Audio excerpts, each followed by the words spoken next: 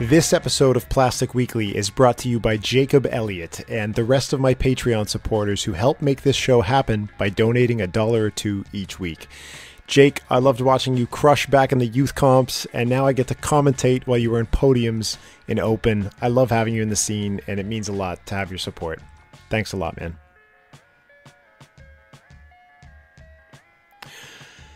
Not a lot of 25-year-olds have opened up a modern climbing gym, let alone in a town far from home. But Lauren Watson did, and she happened to set up shop in Squamish, one of North America's premier climbing destinations. I have never had a desire to open a gym, so her drive, her follow-through, and her success are all things that are really foreign to me. And the fact that we're contemporaries makes her a really interesting person for me to look into. I guess I wanted to know if we had severely different backgrounds or experiences that made her more optimistic about business ownership. So while this interview starts off with some deep background, her childhood, her parents, her brothers, we end up talking through the classic startup story. Getting a loan when all you own is an old Volvo and whatever's inside it, trying to make your gym satisfy the desires of every damn climber in town, and showing up to a wall builder's house in tears in the middle of the night. You know, the normal stuff. I love Lauren's story, and I hope you'll take the time to listen. All right, and right now I've got Lauren Watson. She's the owner and director of the Ground Up Climbing Center in Squamish on the line over Skype. Lauren, how are you doing today? I'm good. How are you? I'm doing great. I'm really glad we finally kind of get a chance to talk about this stuff. I know we started working in climbing roughly around the same time, but in different neighborhoods, and then I kind of, through friends followed you going across the country, starting up a gym out there, and that's something I would always be way too scared to do. So this is kind of an interesting thing for me to talk about. I'm glad we can chat for a bit. Yeah. It's it'll be interesting to chat for sure. So we'll get into the nitty gritty gym stuff eventually, because that's what, we all live for. But I want to talk about just you for a bit and how you started out and how you got into all this stuff. And so I want to know, like, what kind of kid you were back in the day. You were telling me you grew up kind of in York and in Toronto, like Eglinton area. What were you like as a little girl?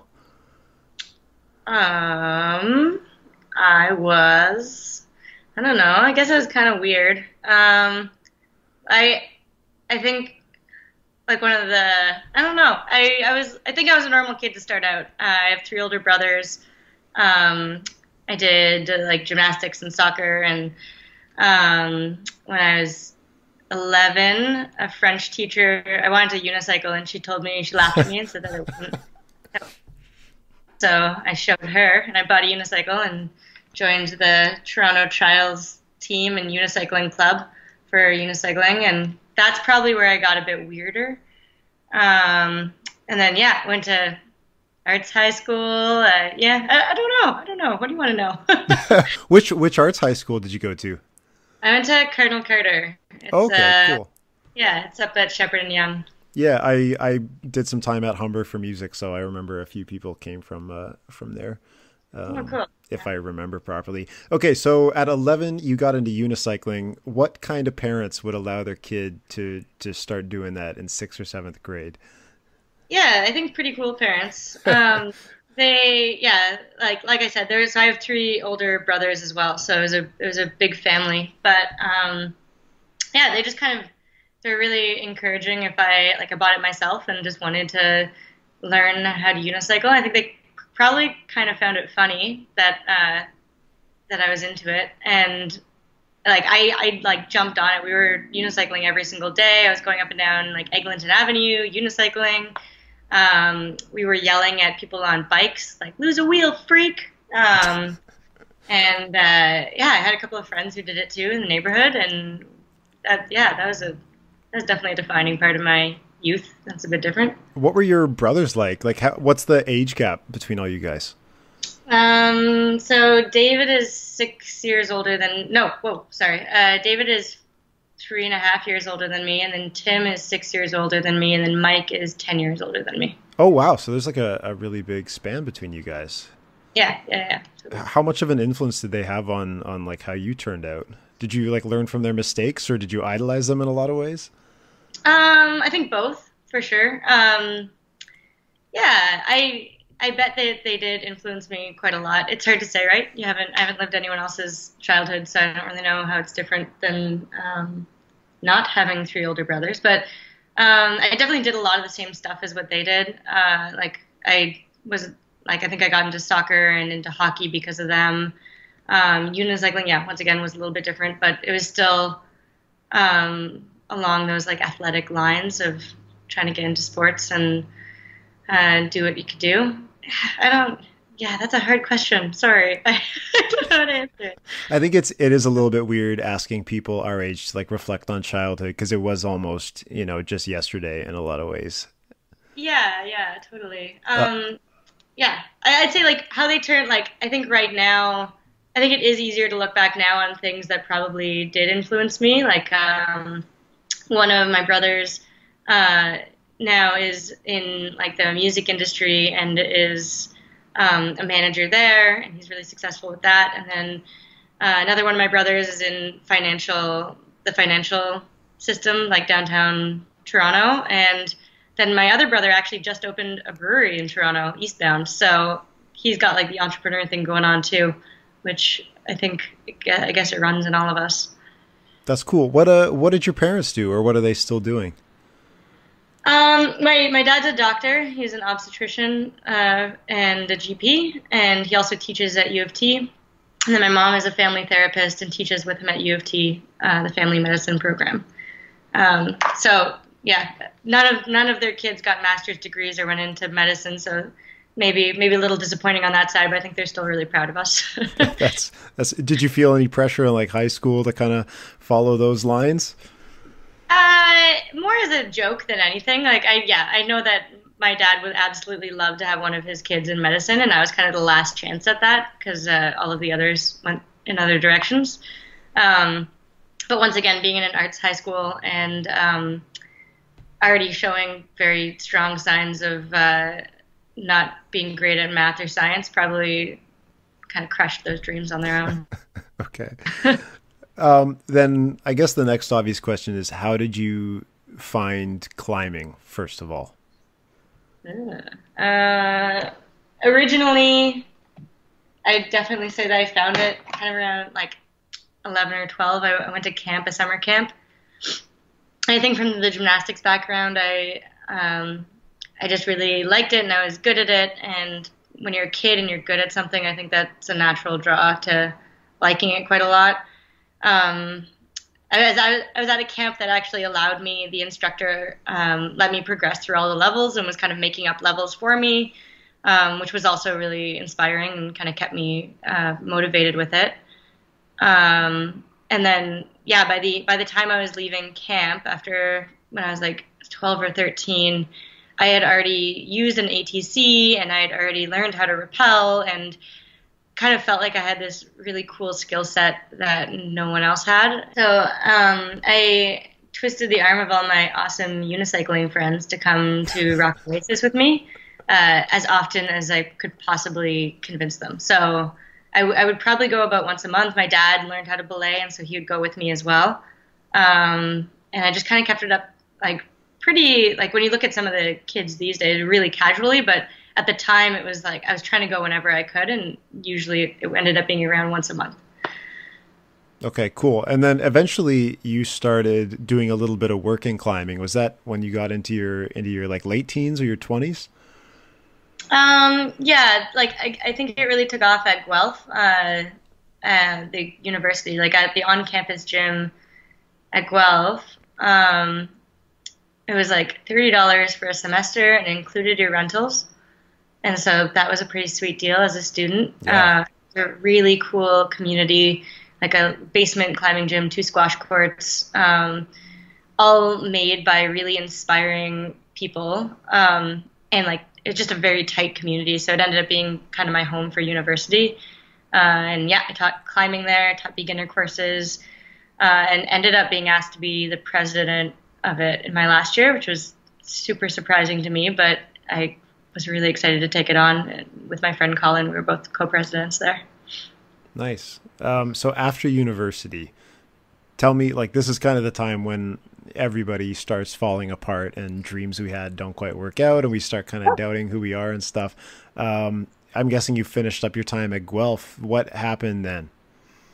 So on the last exam, the day of the last exam, I jumped in a car with a friend and we drove south. We had like a bunch of that same Guelph crew had already taken off because their exams had finished earlier. They'd already finished school. So there was a bunch of us kind of convoying through the States climbing. And I think we had like the really naive goal of thinking we were incredible rock climbers because we were so good in the campus gym at Guelph and we were going to go take over the world. So then we went and we visited Colorado and did my first, followed up my first trad granite multi-pitch and wrote in my journal that I would never ever touch granite or trad or multi-pitching again. Where was that specifically? That was in Rocky Mountain National Park. It was the Pear Buttress. It was a 5'8", and it had crack and chimneys and slab, and I had no idea what was going on. And it left a strong impression, I guess. Yeah, oh, totally. It was pretty strong. So we started there, and then we went down to Vegas, and we went to Yosemite next, and then to Smith Rock, and then to Squamish. And then I had already signed up for a summer job in Canmore as a raft guide, like a whitewater rafting guide. So that's where the trip ended. Okay, cool. How long did you stay out west before you came back to Ontario? So I stayed out for that summer rafting and then came back to Ontario because I was out of money and needed to stay at my parents' house. And then I started working at Boulders in Toronto. And how long were you there? What kind of stuff were you doing? I was doing front desk for Andrew, and then also got to start working on the youth programs, and I was coaching the pre-competitive team there, and doing a little bit of route setting, kind of helping out wherever he needed. Okay, so it's like a common thing for a lot of climbers to, fill that kind of role and at the same time be dreaming about climbing outside or be thinking about what's next. So for you at this point, were you at the stage where you were wanting to open a gym now that you were spending more time working in a commercial one, or what was your North Star at this point? So I think my North Star was kind of gone when I was in Ontario. I was trying to figure out what I wanted to do. The main drives were whitewater rafting. I still wanted to be a guide. And I still wanted to ideally move to like Uganda and be a whitewater raft guide, and climbing was helping me train for that. And I was also starting to get more into journalism. I had written some articles for kayaking magazines and taken some photos for them. And I was starting to get into the climbing scene as well for that. And so while I was in Ontario, I was loving the climbing community and sticking with it, and kind of always thought it would be really cool to open a climbing gym, but kind of figured I'd do it maybe a little bit later in life, like after doing other things for quite a while. But yeah. Okay, cool. So I've been reading through your blog and kind of trying to get to know yourself in this time before you opened up the Ground Up Climbing Center.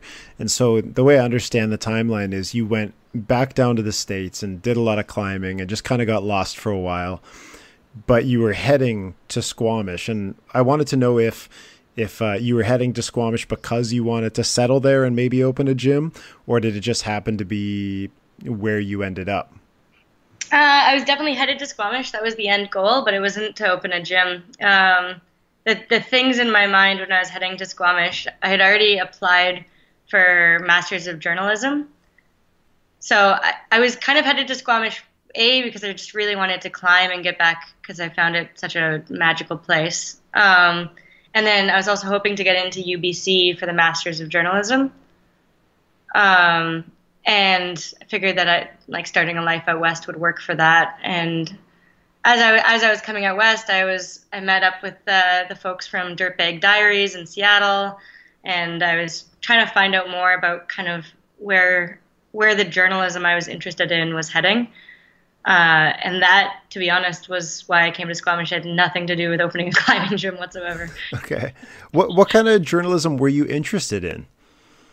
Like, just for the most part, I was looking at going to school for something a little bit heavier, like more investigative journalism.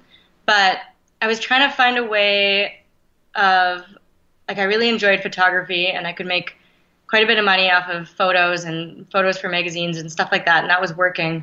But being like a written journalist was much harder. So I was looking into the podcast side of things. I really liked the stories that Dirtbag Diaries was coming out with. I was kind of just like dabbling, trying to figure out where I would fit in if I was to follow a career there. It was a little bit broad, yeah. Okay. So you get to Squamish, and it seems like that's not how things turn out. Did you end up starting that master's, or did you change direction pretty quick? So I was helping and teaching climbing with Squamish Rock Guides all summer, and enrolled in a bunch of UBC classes and courses to see if I could get my grades up, which I did, which was awesome. And so that fall, I was still pretty focused on going to journalism school. And then that's when I kind of started looking around and being like, this is crazy. Why can't, like, I can't bring any new climbers to the co-op in town, and kids don't have a place to climb here. And like, that was a huge part of my life in Toronto, and I loved that. And I was like, just so inspired by everything that McBurney did with boulders, and remembering like how much I loved running the climbing gym at Guelph. And I guess I started kind of like running my mouth off, especially at work. I worked at the brew pub in town, and so I kind of talked about like, why isn't there a climbing gym here, blah blah blah blah. And everyone, like about 10 people, said that they had tried to build one and it was impossible, and it wasn't worth it, and it was too small of a town, and like et cetera, et cetera. And then my brother visited, the financial one, and he got me all psyched up on looking into it a bit more. So I applied for my master's on the 15th of January in 2013. And then I think I like went down there, threw the stuff in the mail, came back home, and then called McBurney and asked him if I was crazy for thinking about opening a climbing gym. And after talking to him for a while about it, he convinced me I wasn't crazy. And then I called my brother again, and he helped me figure out how to write a cash flow Excel sheet. And then I kind of spent the next 3 months kind of biding my time to figure out if I was going to get into the master's or not this time, and writing a business plan. Cool. I think this is a good time to talk about Squamish itself and like the kind of climbing community that's there. I think for anybody listening, especially if you're outside of Canada, Squamish might be the only place you've heard of in Canada in regards to like climbing areas. So it's obviously a big deal in the Canadian climbing community. But could you flesh out a bit more the dynamics of the community, both the outdoor and the indoor community in Squamish at the time? Yeah. Squamish is a really interesting climbing community because, first of all, it's like a very close, tight community, and you meet everyone very quickly. And everyone is incredibly humble. And it might sound weird, but coming from Ontario, and I'm not saying that there's anything wrong with Ontario. I'm just saying that I think what I thought of myself as a climber, I identified as a climber, as an outdoor person, and I came to Squamish, and everyone you meet is so chill, and then you find out that you're talking to you're talking to Tyson Braun, who's done all these incredible first ascents, or you're talking to like Ben, or you're talking to all these people, or climbing with them in the co-op, or like seeing them realize how accomplished everybody is around you. And it's pretty humbling when you figure it out, and pretty cool to have like such a very like inclusive small community of climbers who don't really care how hard you climb at all. And they are just all very passionate about climbing. That's kind of the very first, and like maintain that as the vibe that I get from Squamish climbing. Okay, cool. Now, at the same time, you were an outsider in most regards, and there was an established scene there. There was this other gym, and well, when I say gym, like a pretty old school bouldering co-op. I have never been there, so I don't want to describe it because I have no experience with it. But there was like an established community there, and when you kind of came out and said, "I'm gonna go for this gym thing," did that fit in with how everybody, thought of Squamish, or did you run into some opposition from the existing community? I was trying to be pretty careful when I started thinking about actually opening a gym, not to say anything to anyone, because I two things were going on. First of all, I'd already fallen in love with the co-op, which is the pre-existing climbing indoor climbing community in Squamish, and I was helping out there a lot. And so I was kind of like conflicted about the idea of actually opening a gym, anyways. Uh, and when it did come out, the initial reaction was definitely negative, which sucked, but I get it completely. It's like I was pretty new to the community, and uh, the first reaction that I got, because I was on the board of directors for the co-op, um, so I was asked to step down, and then asked to stay on again, and then kind of like kept on, was in like a really strange place for that first year of working. It took 3 years to open the gym. So the first year it was kind of under wraps, but some people knew. And every time someone new found out, I got a little bit of a backlash from it. Um, and then it kind of calmed down. And even leading up to, like, it, definitely in the last year before the gym opened, there was a lot of people who were really excited about it opening and really supportive. And like, yeah, incredible like community support came out in that last year. But the 2 prior years, like from 2013 to the beginning of 2013 to the beginning of 2015, it was definitely more of like people just didn't know who I was, and I think they were worried about who was trying to take over their climbing community, and that's pretty fair if you look at it from like the way I see it. Um, Nobody like yeah, I was completely new to the scene, and I was jumping in and trying to say that I was going to do something that was threatening the co-op first of all, and potentially uh, like there's not too much room in Squamish for that many climbing gyms. So opening a climbing gym means that whatever I make is the thing that they're stuck with, which is a lot of pressure, but also b just like very scary for people who don't know the person who's trying to do that. How did you reconcile that yourself? As it was sorry, the co-op is the Grand Wall Bouldering Co-op. Is that the full name of it? Yep. Okay, Yeah. cool. So this place meant a lot to you, and at the same time, you were gonna make this decision, build this business that posed a real risk to that thing. So in yourself, that's a lot of conflict. How did you manage that within yourself? It sucked. I don't really know. I don't have a good answer for that one. I I kind of I was building the gym.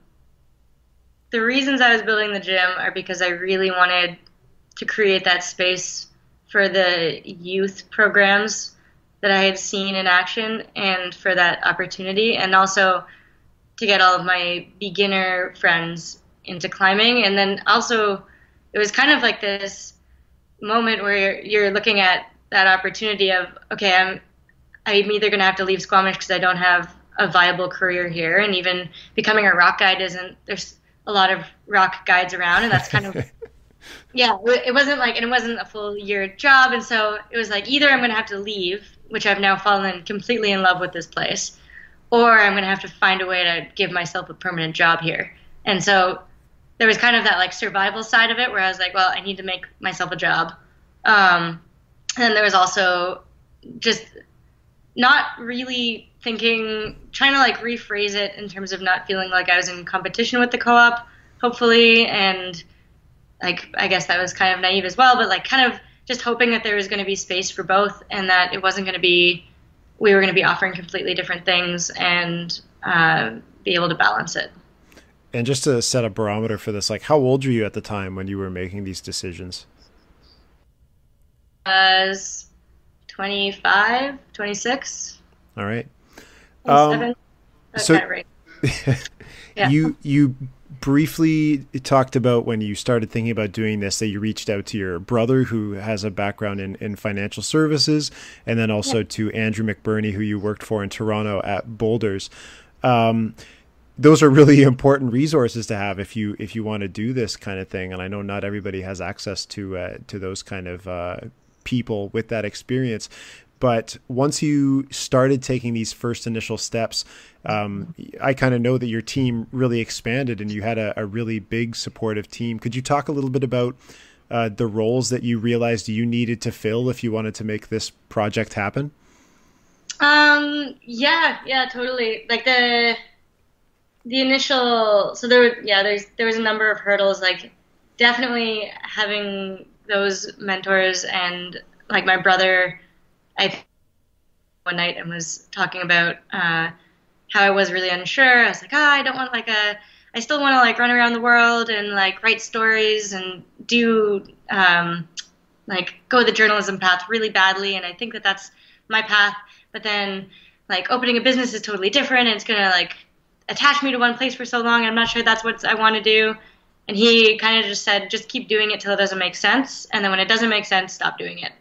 And it never really stopped making sense. So that was really cool. And then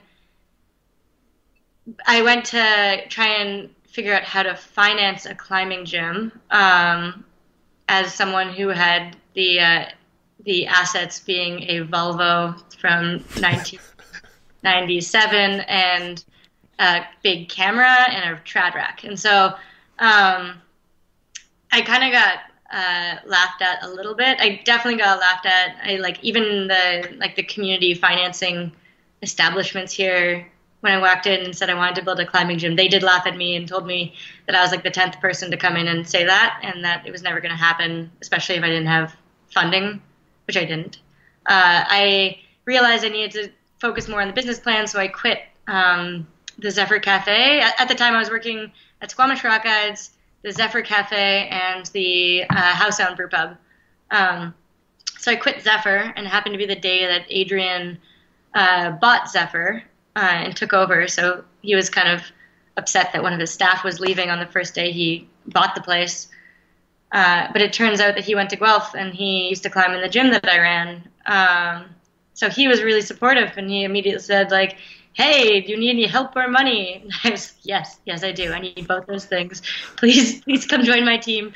So he was already an entrepreneur. He was already really into business, and he also had the assets to back a really big bank loan. So that was the first step. After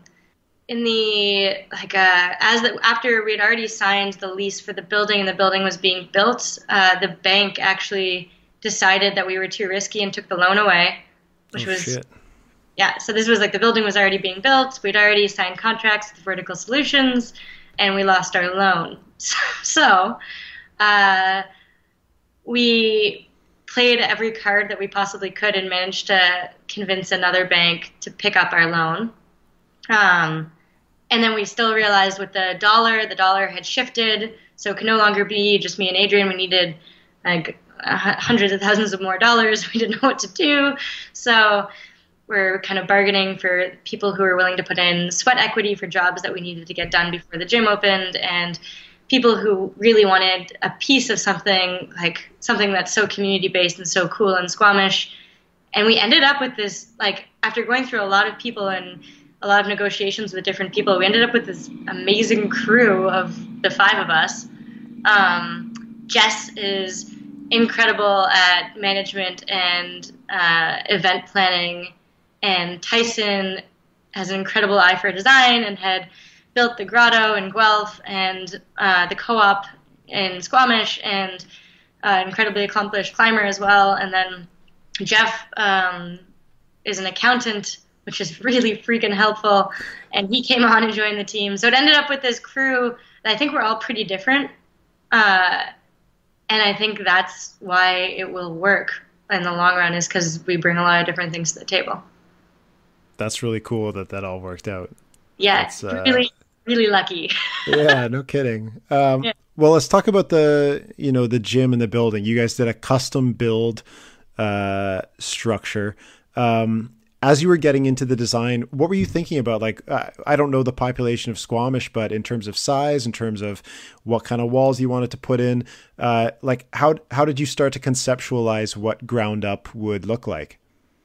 So when I may or may not have met you at the CWA, I was on a road trip, and so I visited within like those 4 months. I visited about 50 gyms, and then also was calling and getting numbers from any gym that would give them to me. So talking to some small asking as much as I could from Dogtooth, which is the gym that's in Golden, BC, and the gym in Jackson Hole and Closure at the time, and visiting them and visiting the little gym in Estes Park in Colorado, and going all around Boulder and visiting all those gyms, and like the ones in Salt Lake and the ones in Oregon, in Bend, and as many. Basically, just went to every gym that I could and took pictures and made notes on what was working and what wasn't working.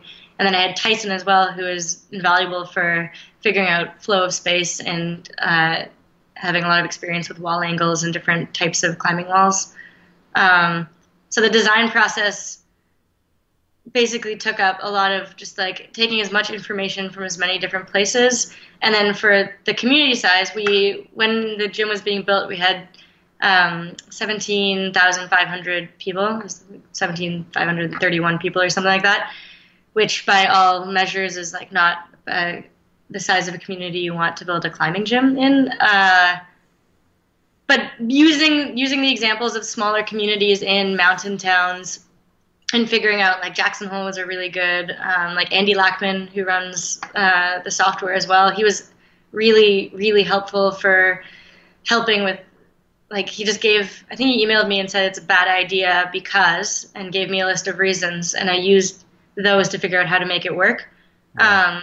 And that was kind of the same thing from a lot of the other small towns where they say it's a bad idea because, then I was like, okay, so if I just focus on like making sure that we balance these needs with these needs, and like that might be one of the problems that happened there, and maybe this is how this went down. And so we ended up with a model of the gym, and we ended up actually once again like asking for an extra bay before it got built, so that it's 7,000 square feet on the ground floor, and then we have a 3,000 foot mezzanine, so 10,000 feet altogether of floor space, which is a lot bigger than 20,000 people can support.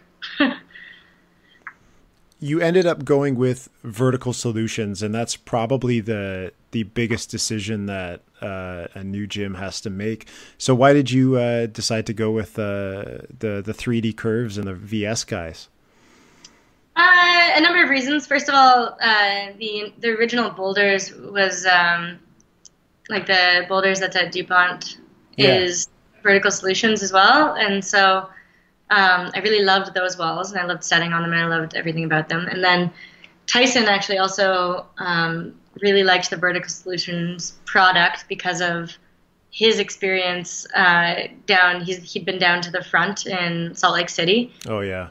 And really loved those walls and just like the aesthetic of it, but also just the fact that it's wood, the fact that the curves are very beautiful.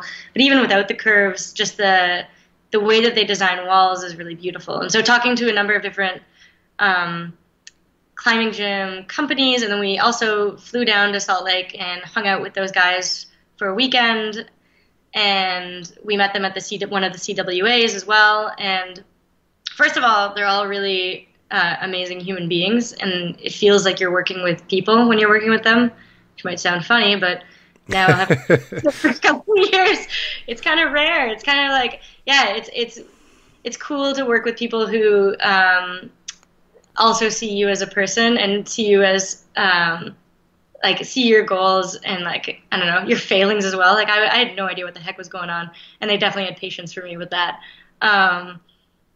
It was just really easy to work with them. So yeah, it was a really cool experience. And things happened. Like when we ran out of money, and I was like trying to figure out how, like when the dollar changed and all this stuff went down, I drove down in kind of like a frenzy, just like an insanity, like escape in my car kind of thing.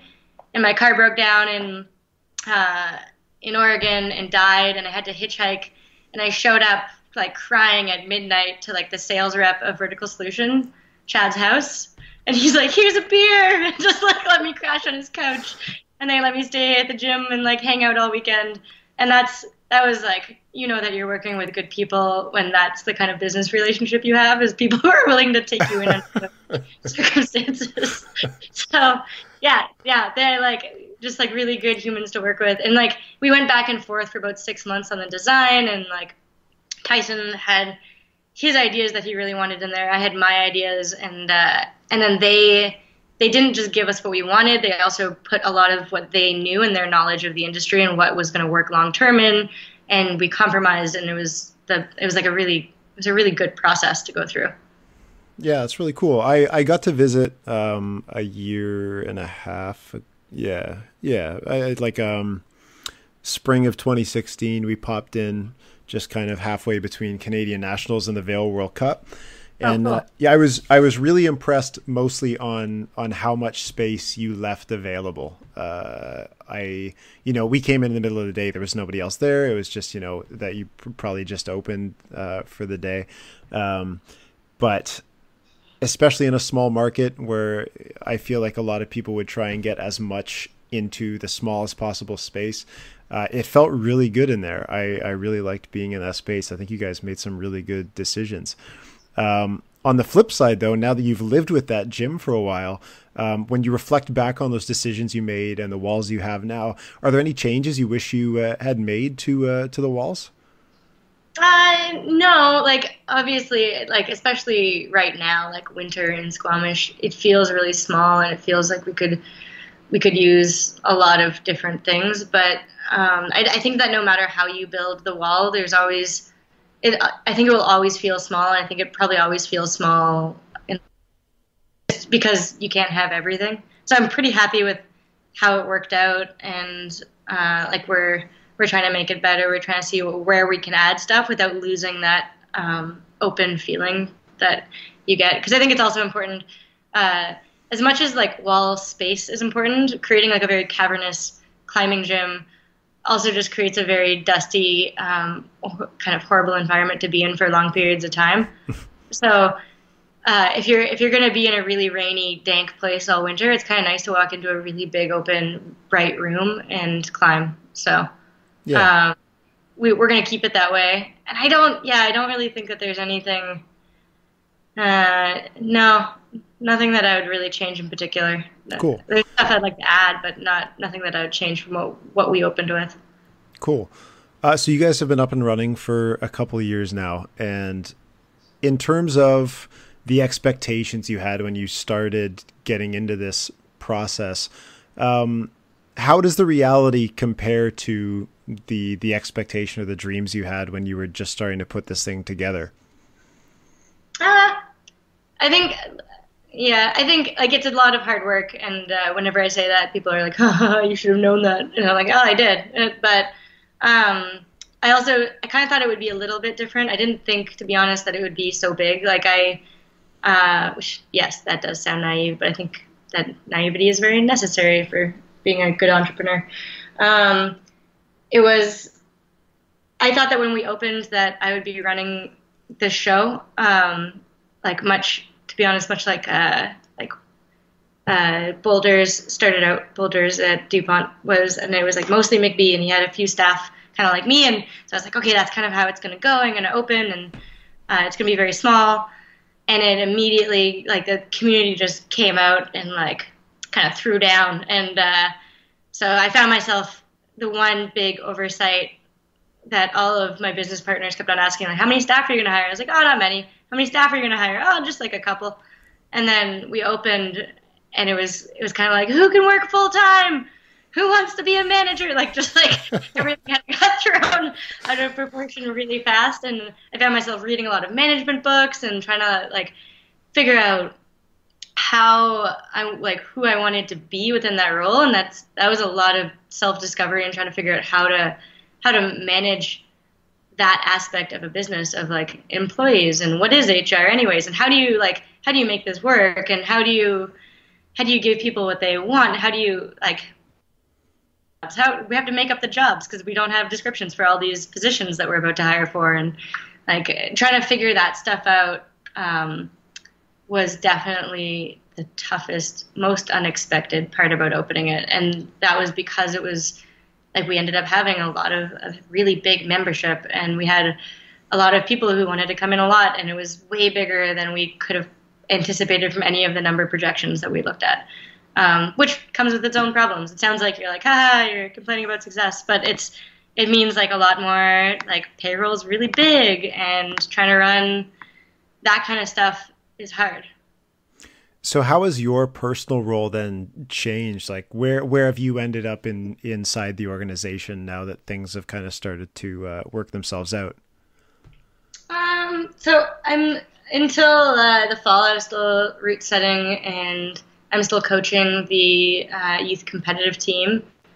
So I've kind of just gone into like where I try to figure out a job and then write out what it is, and then as soon as I'm comfortable with what is expected of that position, then I try to figure out, like hire it out and figure out who's the right person for that job, and then move on. So at this moment exactly, I'm like the marketing manager and the social media manager and the program director and the like administrator, I guess, like payroll and all of that, the back end stuff for that stuff, and yeah, kind of just anything that comes up.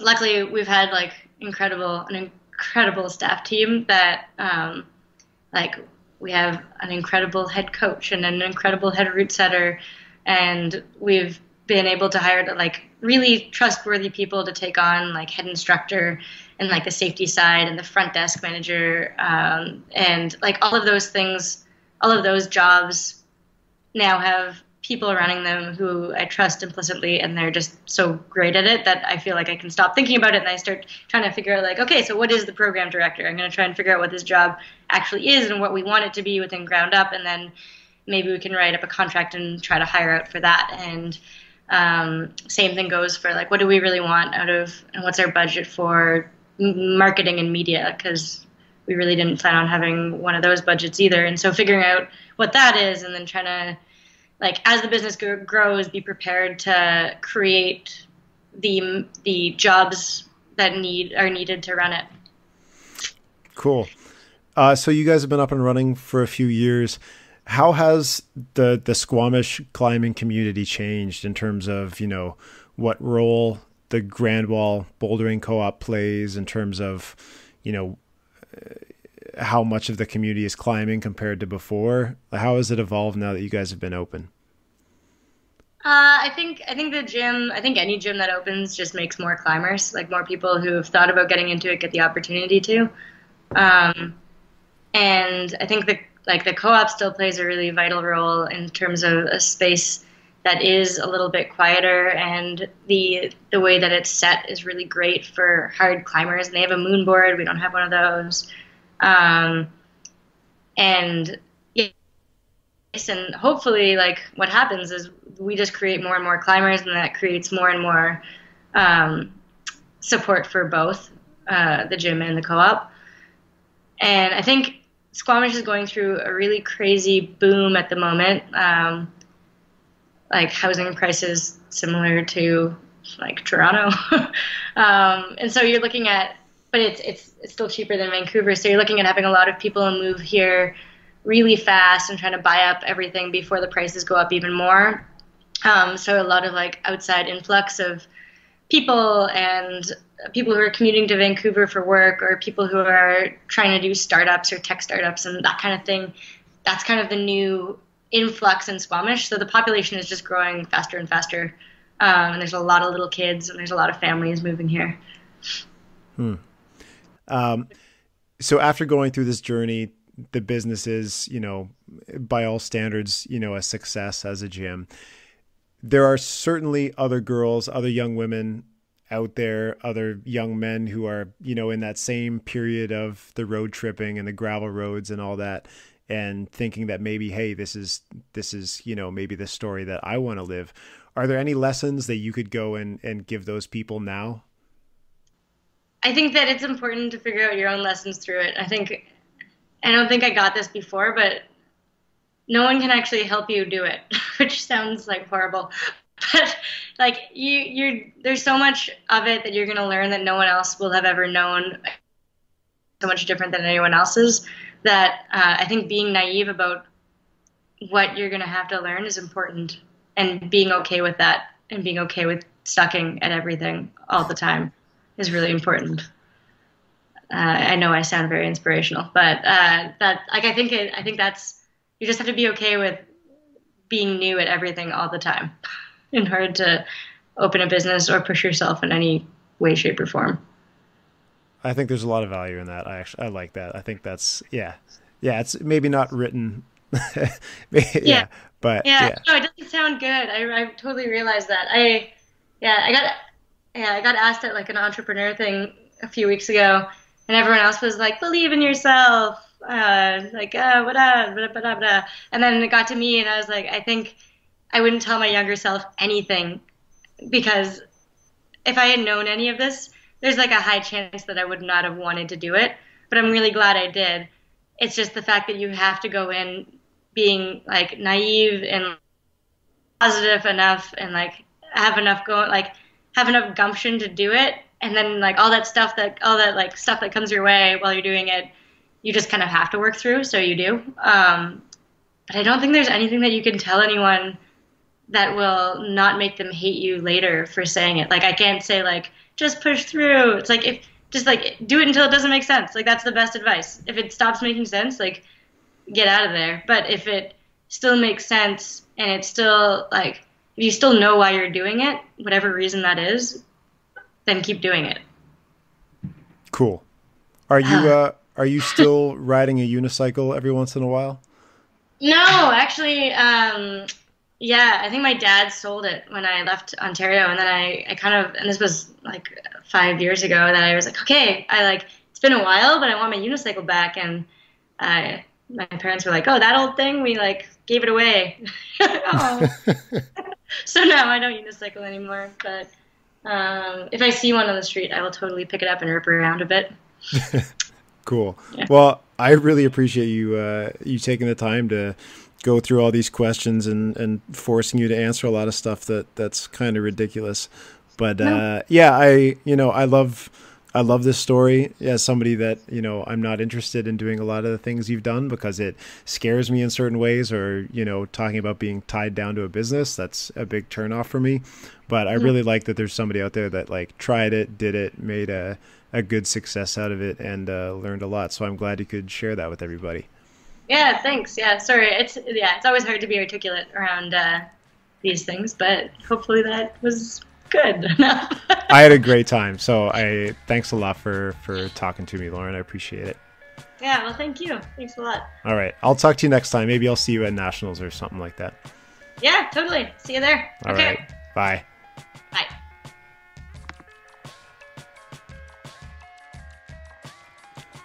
That's it for this episode of Plastic Weekly.